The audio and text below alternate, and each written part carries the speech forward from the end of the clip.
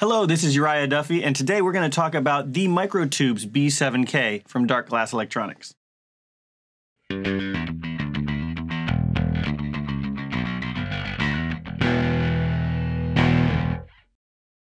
Microtubes B7K is the big brother of the Microtubes B3K.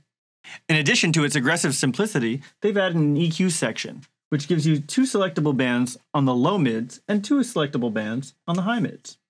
To further shape your sound, you have an attack toggle and a grunt toggle. Over here is the blend knob. The blend knob allows you to bring in your unadulterated bass signal and blend it with the wet signal. The level knob is the overall volume output of the pedal, and the drive knob is the amount of distortion the circuit is providing. Let's crank it up.